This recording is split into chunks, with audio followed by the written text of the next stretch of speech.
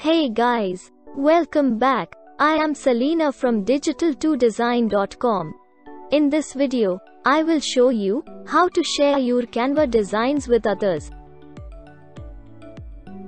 Okay, let's get started. There are mainly three types of Canva accounts are there. Number 1, free account, which is used by beginners. Number 2, pro account, which is used by intermediates. Number 3, education account, which is made for teaching professionals. For sharing purposes, some user interface varies for each account. Okay, I am ready with my post. I want to share this design with my friend or to another Canva account.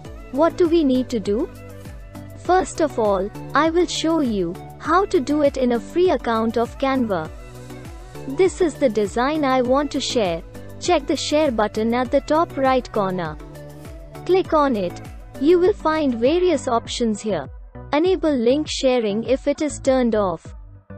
Now click here to choose which type of access you want to give to your friend. I am going to give edit access. Here type your friend's email or the other mail you wants to share. If you want, you can add a custom message. Make sure to tick this box. Click on send. Now check mail for an invitation. Okay, if you click on accept, you are able to join the team. This method is the same for the pro accounts. But if you use the education account of Canva, you will find a new other option. Let me show you. This is a post I want to share. Here you can see the new send to teacher button is available. Because I am a student in this account, if you want to share this post with your teacher, you can share by clicking this button. You will find the share button here. In the same way I mentioned above, you can invite your friend to edit this design.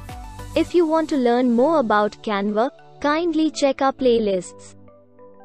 I hope you like this video. Don't forget to subscribe to Digital2Design. Finally, thank you for watching.